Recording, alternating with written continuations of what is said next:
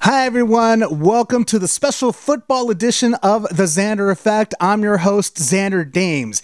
I decided to go ahead and make this episode a football episode because we are almost at the end of regular football season, both in college and professional. And so I decided to bring back my friend Jeremy Miller, who played Ben Seaver in the hit ADC TV sitcom Growing Pains, and he was also the voice of Linus in the Peanuts Gang. I had him come back because he's a huge football fan, both college and professional, especially in fantasy football, and he had a few things that he wanted to talk about. One of those being the fact of the matter that, well, obviously we all know that UCLA was defeated by USC in the rivalry game, but what many people are not aware of is how much USC fans actually wanted USC to lose for the purposes of getting rid of the coach. A lot of USC fans are not happy with the coach that they have, and they were kind of hoping for a loss so they could so the administration could get rid of him. That didn't happen, and so far it looks like USC will be keeping their coach, and that does not bring a smile to any USC fans' faces, including Jeremy Miller. Also, he decided to go ahead and give a little advice because now a lot of fantasy teams are in the playoffs, our league included, and he had some advice for those that made it to the playoffs and also those that didn't make it to the playoffs. And he also gave us a little bit of predictions for the actual NFL playoffs that are just around the corner and who he thinks might be going to the Super Bowl. Check it out. Joining me now on the Xander Effect is Mr. Jeremy Miller, a good friend of mine, a.k.a. Ben Seaver from Growing Pains, a.k.a. Linus from the Peanuts Gang, a.k.a. Mr. Fantasy Football. How you doing, man? I'm doing good. I think friend is pushing it a little too far. Yeah. I would have to say maybe a soft acquaintance. Soft acquaintance. I'll go with that one. Leaves us both plausible deniability. Especially after UCLA's loss to USC. But we're not going to get into that. We don't have to get into that because we redeemed ourselves in your eyes and kept Helton. So don't worry about it because we're doomed to mediocrity and you get to enjoy watching the shit show. Very, very true, actually, because you guys, like, you were telling me before that you were like half, wanting us to win, half wanting us to lose. I'm going to break something on your show because you know what a huge USC fan I am. Yep, and went what there. A diehard. I am actually done with USC football because just for now, till they get committed to winning. The fact is, it is clear as day, the current the current athletic director and the current president do not put a value on winning at a national level. Mm-hmm. It's clear to anyone with a brain that Clay Helton cannot win at the national level. Is he a great guy? Absolutely. Is he an amazing builder of young men? Absolutely. Would I want him coaching my kid's high school team? Abso-fucking-lutely. Do I want him coaching an elite national program at the college level? No, because winning is necessary. 8-4 is basically about a high road with this guy. We got lucky that we were even in the discussion for the Pac-12 championship. Yeah. This is apparent to the staff and the people in charge at USC. And they decided that that's okay, that we'll accept that and we're going to keep that going. Well, that means they're not committed to winning. So until they are, I won't spend another single dime buying a bit of memorabilia, paying for a ticket. I will not watch another game. I will not boost their ratings. I will not do one thing that puts a penny in their pocket. You're boycotting USC. Not USC football. USC football, I'm sorry, yeah. Well, they are committed to winning again. I won't give them a dime. Plain and simple. I think like you, many other SC football fans are feeling the same way. I have talked to a couple of people that are SC football fans, and they feel the same way. They feel that that SC's not at the potential that it should be, and a lot of it has to do with the staffing. The people. When you look at the level of talent that exists there, and given it's only at the skill positions, the lack of foresight over the last coaches, Clay Helton included, as well as all the massively underperforming coaching hires that have come before for offensive line, for everything.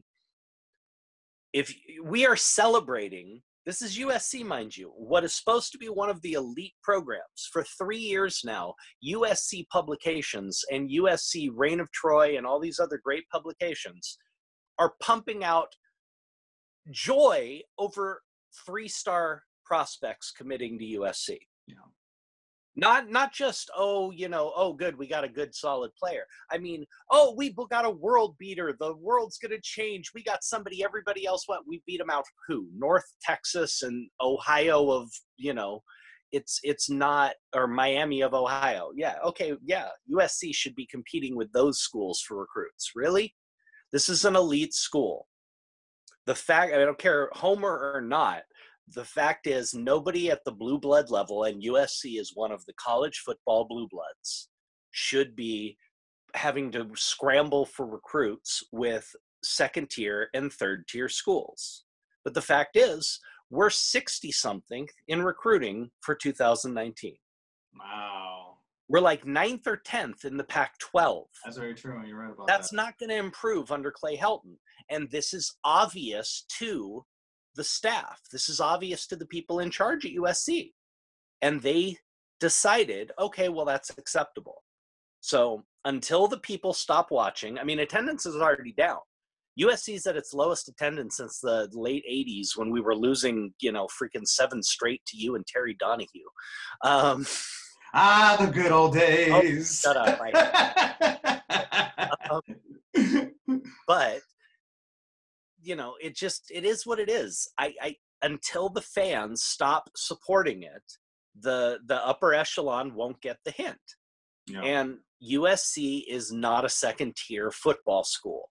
We're a second-tier basketball school, and the fact that we're even sniffing the butts of other teams right now in basketball makes USC fans happy. But football, that's not the case. I mean, I could actually say UCLA is actually better at basketball than we're at football against USC. And you won't get an argument here. In fact, I'll tell you right now. Now, maybe not at the moment. We've had a real good record over you guys in basketball like the last 3 or 4 years. Yeah. But, we know what UCLA football or basketball is about. We know what UCLA football is about too, but it's not the same class. I am so not hearing you. I'm going to censor this entire UCLA bashing. Do you want to get back to fantasy football? Yes, actually. You know what? As much as I love to talk about, college football with you, let's talk the real football, fantasy football. About right now, baby. It's fantasy football playoffs. And Playoffs have already started. We're talking, I don't want to brag or anything. Yours truly is the number 1 seed in our league right now, which I don't know how the hell that happened, let me tell you. But and again, this is not criticism on your team. As I said, because of the draft situations that happened and me not get, you have a team that half your team is people I would have drafted. You have a great team, but the fact is you're 4th in points in our league, I think. Yeah. That's if the league. You have 2 friends who were leading the league. One of them's not even in the playoffs, and that's a shocker. That's shocking. Pathetic loser bot-filled picks team. Auto drafting team. I will I made a few good moves during the year. If you stay on top of your draft moves, on your waiver wire, all that stuff, you can still compete. I did some good things, but the truth is, I should not be in 4th place in our league. There's no way. My team is pathetic. I'm 8-5. Yeah.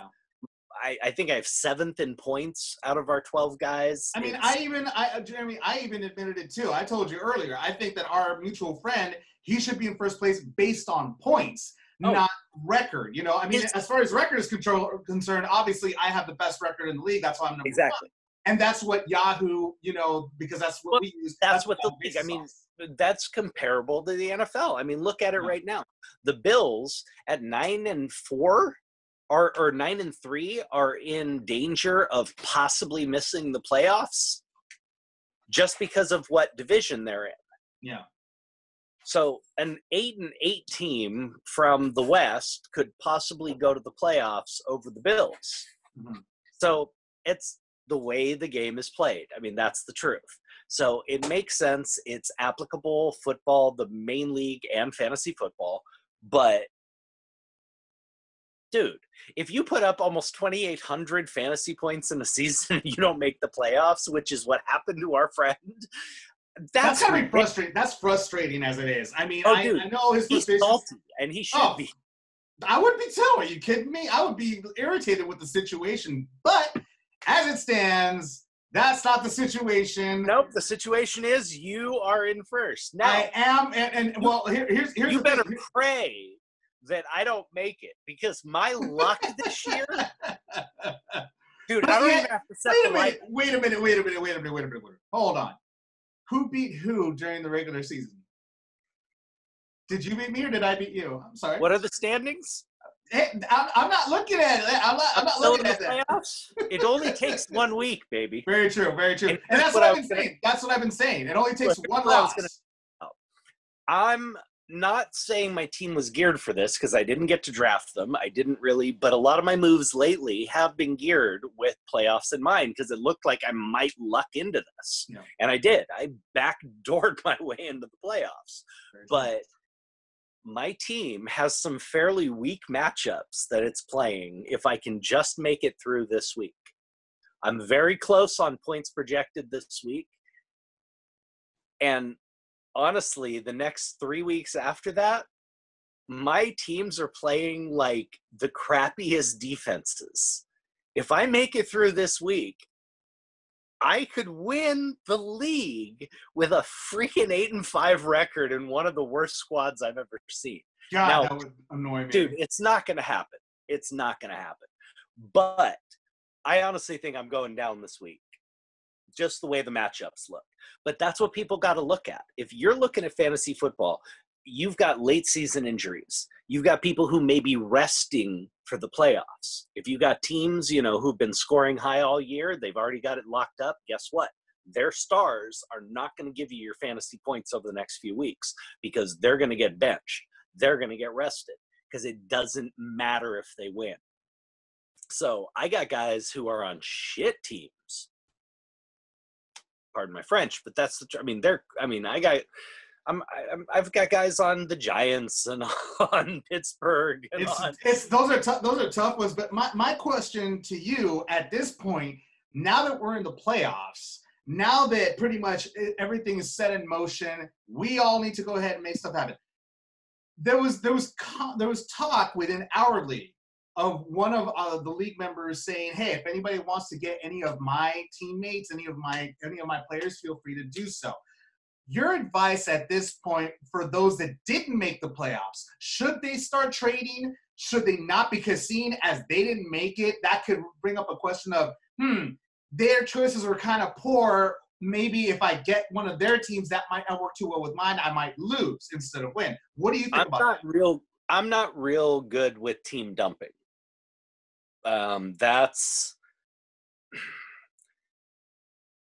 That's why I like having trade review and the things we have in our league and that most review, leagues have now, because at the end of the season, you get a lot of people who give up and they're like, okay, well, make me an offer. Well, you're going to take crappy offers. Yeah. You don't care anymore. Well, the fact is, I care. That's why you got to have the Sacco. You got to. Now, for us, it's the Drades. And I'm trying to, I've got a friend. The loser trophy. I got a buddy who's helping me design a trophy. I don't think we'll have it made this year, but by next year, we will have our Drades trophy. You got to have a last place trophy. You got to have something to give people incentive Motivation. To fight, to still keep playing through the end. I don't like when teams start dumping players.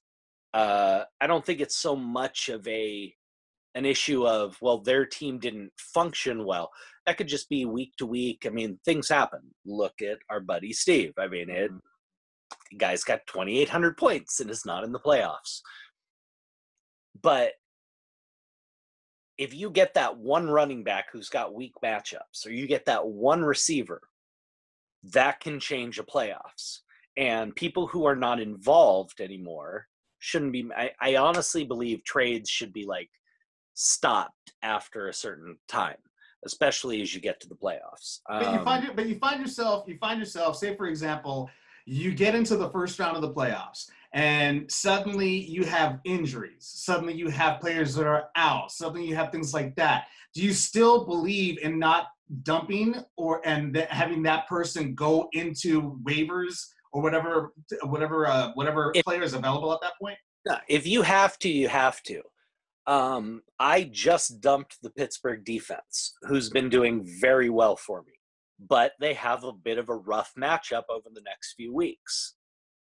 So I was able to pick up a defense. I'm not going to talk about who, but I was able to pick up a defense that has two very weak matchups over these next 3 weeks, and that will benefit me well in the playoffs. That's all I care about at this point. At this point, that's all that matters. And I can run off 3 quarterbacks, a running back, and I think 2 or 3 wide receivers and 2 defenses who all are playing bottom 5 teams this week. So if you're hurting, if you have an injury, if you have something else, you can fill it on the waiver wire right now with somebody who has an extremely weak matchup who may not be that great. I'll give you an example. Hodges, Pittsburgh's backup. Pittsburgh, yeah. Again, they're doing nothing. But fantasy-wise, he's got an honest shot in most leagues to put up 20 points this week. Most leagues, 20 points is a really good week. Now, for our league, he'd probably put up closer to 40 points, which, is still a very good week if you're filling in with a nobody. So there are people there if you're searching the waiver wires. It's not about what they've done all year. It's about what are they doing right now and who are they playing. I've got 2 guys playing Miami this week Miami's defense is nothing. Yeah, it's pretty bad. It's pretty bad. These are not guys who normally will perform each week. But guess what?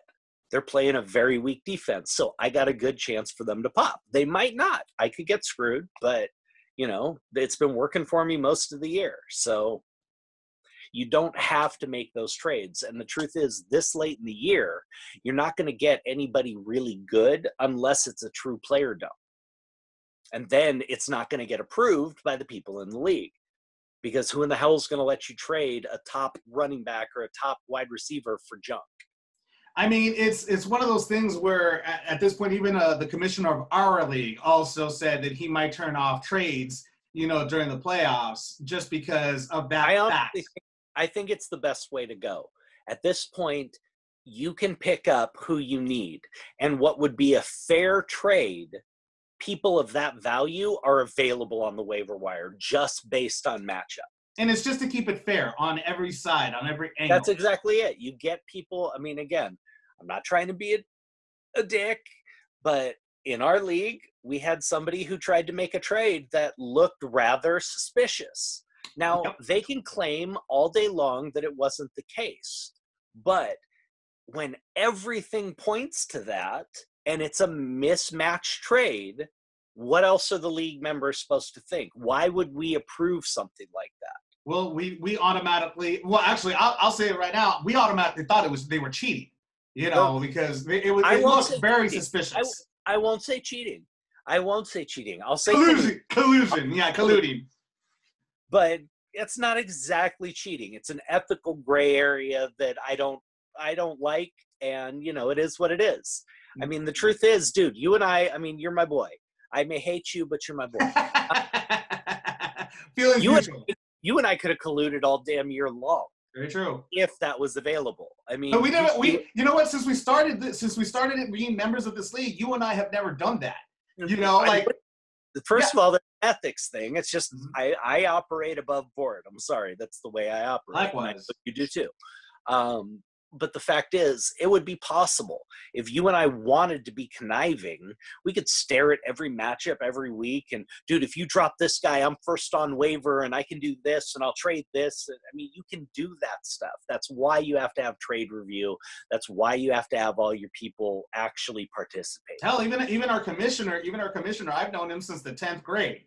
I could have easily, been colluding with him, but... Easy. Instead, he screwed me over last year, but we're not. He trade raped me last year, but we're not going to get into that. But no, I agree with what you're saying.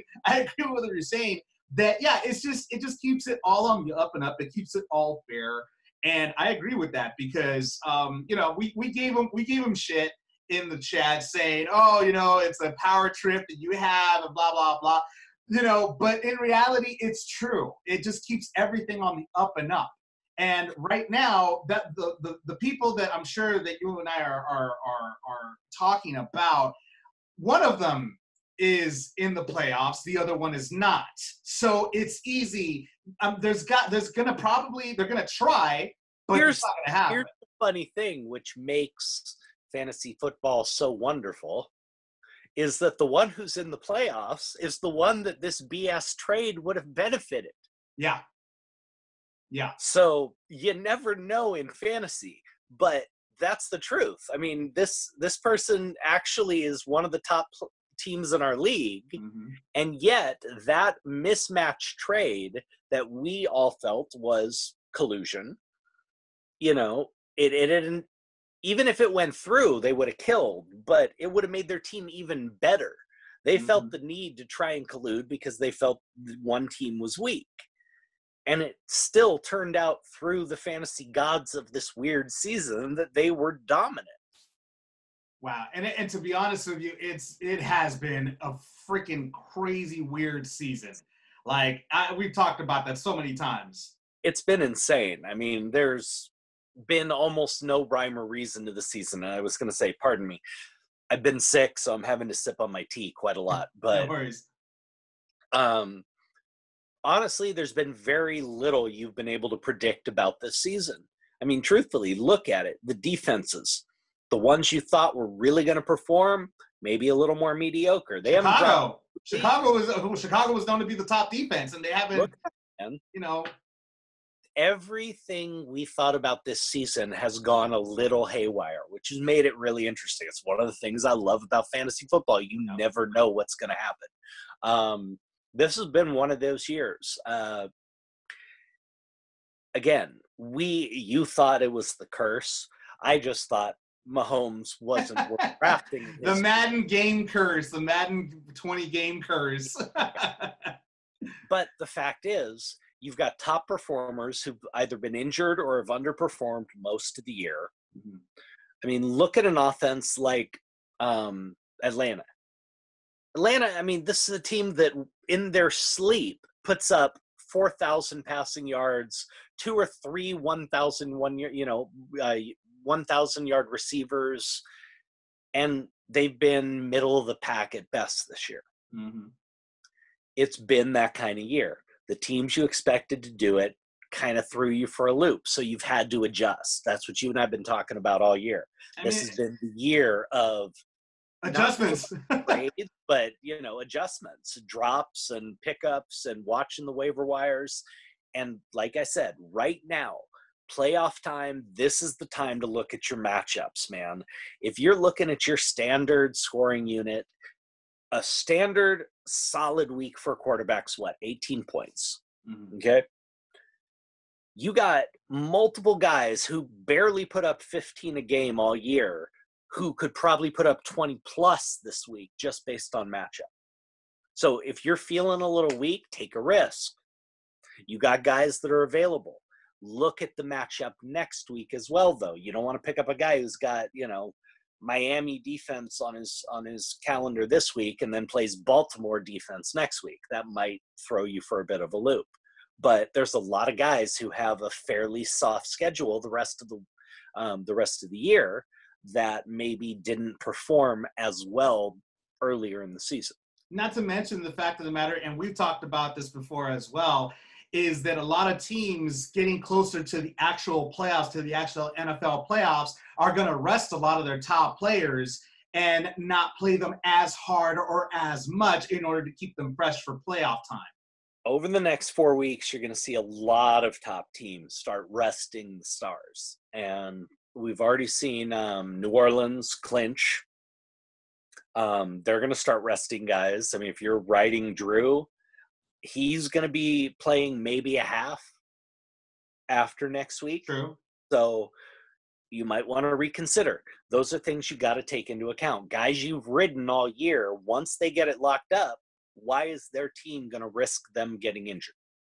I actually kind of saw something similar happen this past week on Monday Night Football, that they were resting a lot of their top players during the game because they didn't want them, like, a player that would actually play all 4 quarters as a running back. They rested him every so often, something that they weren't doing in regular season. But now they're like resting them more. They're playing them less and less, their top players. And that's something that's going to be happening. Anybody who's got a chance at making the playoffs or has it pretty well wrapped up is going to be thinking about saving their players' legs and, reducing the wear and tear on them. Yeah, because on my team, I had, for my running back, I had Carson with the Seahawks. Yeah. And they were resting him. They kept on resting him and putting him Penny. And I'm like, stop putting in Penny. I need points, even though I was winning anyway. I still wanted more points. And they kept on switching him out for Penny. And I'm like every other, I think it was like every other 5 minutes or something like that within the quarter, they were bringing in Penny and giving him some playing time and resting Carson. And I'm like, this is great. This is driving me freaking nuts. I know it was driving you nuts, but I mean, the Seahawks are extremely lucky to have somebody like Penny. Yeah. Penny could be, starting on at least 10 other teams in the league. And having a backup like him where they can rest a Carson and let him, rest his legs. We all know Seattle's going to make the playoffs at this point. Over the next 4 weeks, he is not going to be getting the workload. Doesn't mean he can't put up points for you. But when you got somebody who's close, who maybe has a better matchup, who are you going to start in your playoffs? Of course. And the other thing too, what do you think of teams that are not making the playoffs, that are pretty much they're out, and their players, like fantasy owners that have those players on their roster right now? What do you think they should do at that point with these players? First of all, you need to be fighting for every spot you get. I'm sorry, fantasy football is about ego. Okay, it's about bragging rights. Very so true. You need that one more spot in your league. You need to climb every spot you can. That's what helps the integrity of the leagues. Pardon me. That's one of the reasons why I'm not a big fan of some of the bigger sports sites. I won't name names. I don't want to get in trouble. But some of the bigger sports sites free fantasy football teams. Because by the time you get halfway through the season, most of these people aren't playing anymore because they're losing. So you have players who are rostered who will never be helpful to anybody. You have people doing nothing. And even at this point, you don't want to see players or teams who can't affect their own standings more than raising up 1 or 2 spots, affecting the teams who have a chance at winning the league.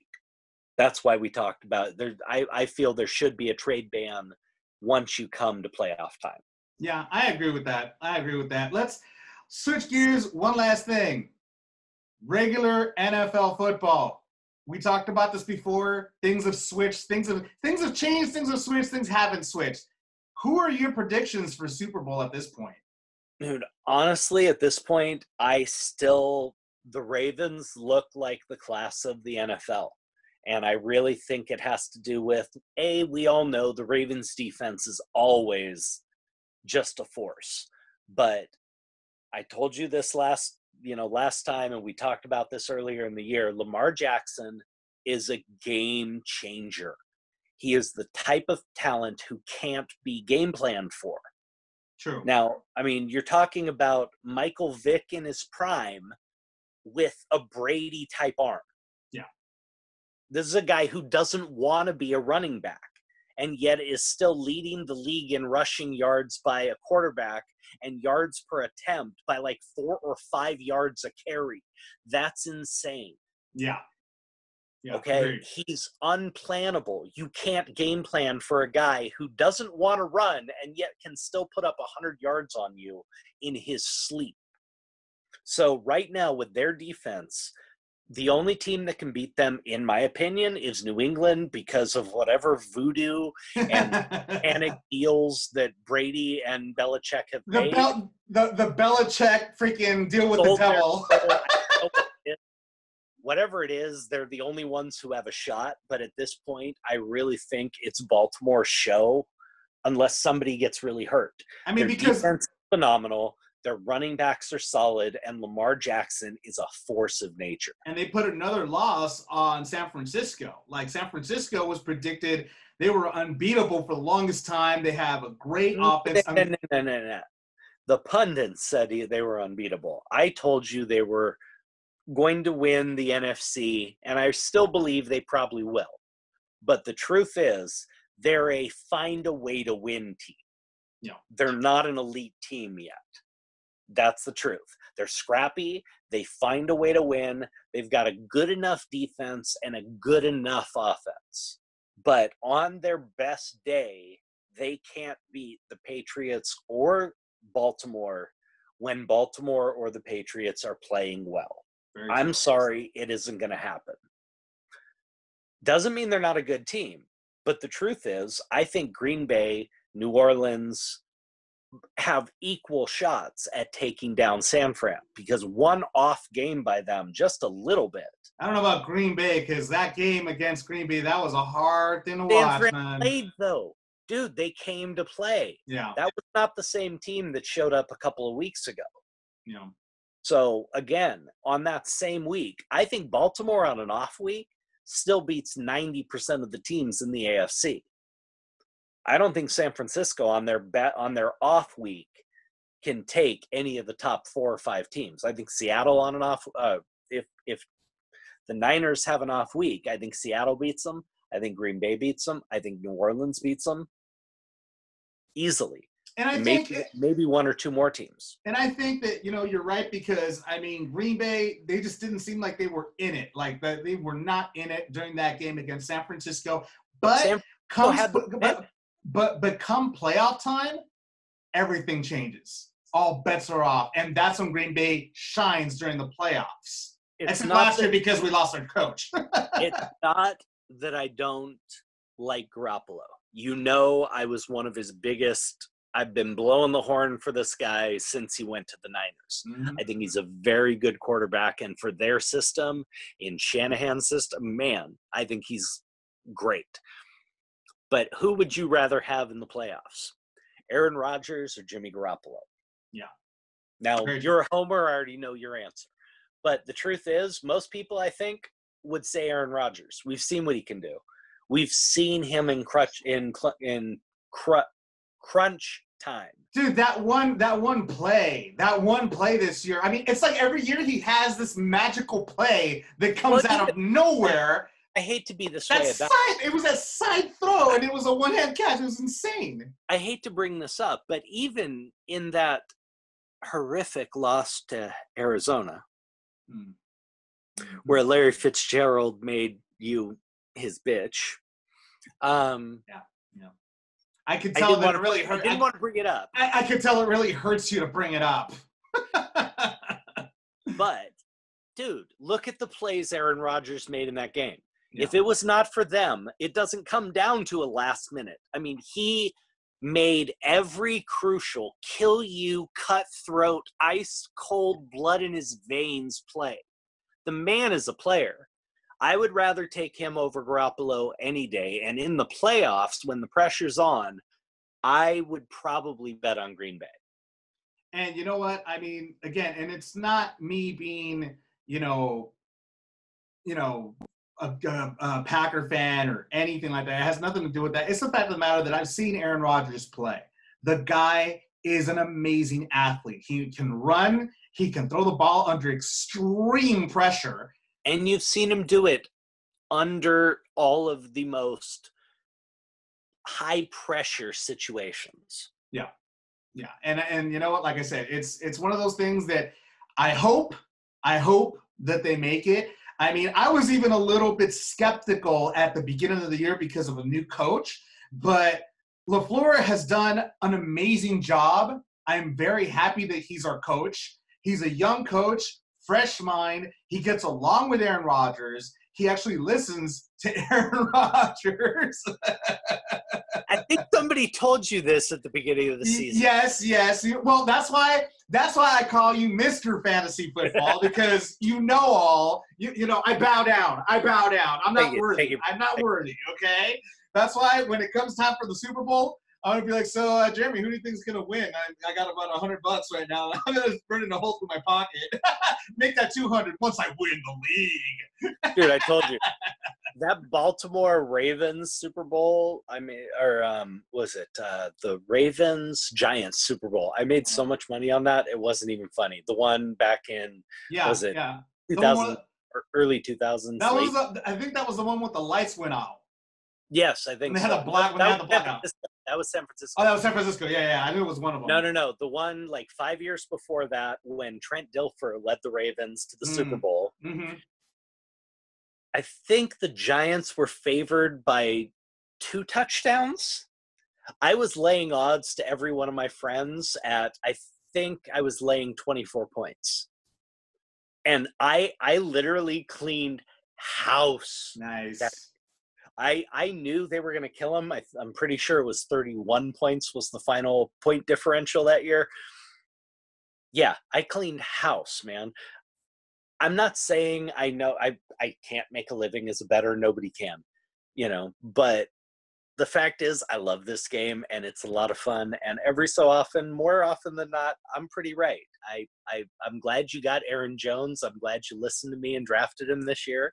Oh yeah. I told you again that he was going to be top notch. I gotta give some love to my boy Josh Jacobs, man, in Oakland. We just found out today, it's been released on the injury report, he's been playing with a fractured shoulder since week 7. Wow, he's a trooper. The man has been on injured reserve every practice week as questionable and is still suited up, is still on pace, I believe, for 1,400 yards rushing as a rookie. That's a player. And he's been doing it with a fractured shoulder since week 7. That's so, dude, love to Josh Jacobs. That kid is amazing.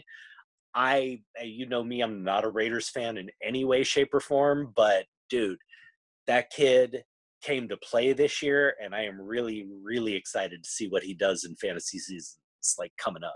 Man, I gotta tell you, Jeremy. It's, as always, it's a pleasure to have you on the Xander Effect. Thank you, brother. Hopefully, Super Bowl.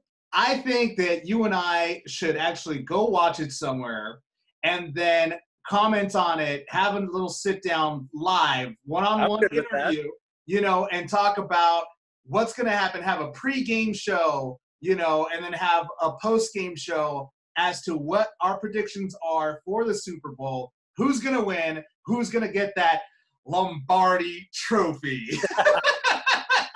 Yeah, arrogant prick. Oh, no, right. Asshole. Sorry. Asshole, yeah. You're the prick. I'm the asshole. Anyways, but Jeremy, I love you, man. Thank you so much for being on the Xander Effect. Your wisdom, love the wisdom you share with us all the time on fantasy football, man. And I'll see you in the playoffs. I'll be there, brother. Talk to you soon. Later, man. Thanks a lot, Jeremy, for being on this special episode of the Xander Effect. I look forward to having you again on the show as always. And thank you all for joining me on this episode as well. Stay tuned for Saturday at noon for my regular episode of the Xander Effect. I interview hip hop artist Jason, and I also interview the rock band the Pond Hawks. They're both amazing interviews, both amazing artists and bands, and I look forward for you to watching the show. Plus, of course, everything this week in entertainment, sports, and video games. So stay tuned Saturday at noon. I'll see you then.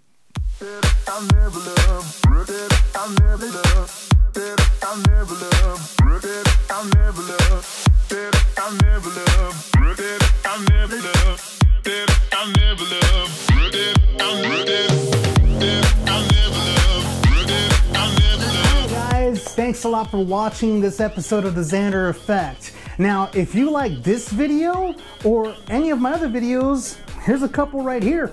See? Right here. Right here. Go ahead and click on those to view some of my past videos, and make sure to subscribe because it's awesome. See you next time on the Xander Effect. Also, don't forget to follow me on Twitter and Instagram.